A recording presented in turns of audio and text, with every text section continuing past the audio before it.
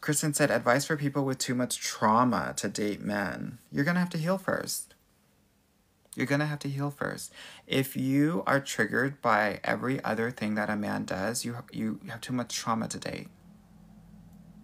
Because you're never going to stay consistent in dating, because the trauma is going to pull you outside of dating and you're never going to get momentum to get results. Therapy, life coaching. And if you don't feel comfortable doing that, I mean, you don't have to do like a formal therapist, girl. Go to BetterHelp. That's convenient. Try it out. Dip your toe in a bit.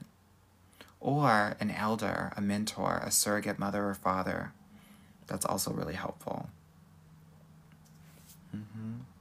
Someone said, I keep attracting DL men or bisexual men. A lot of women that are in their masculine energy are going to attract DL and bisexual men. Because a lot of these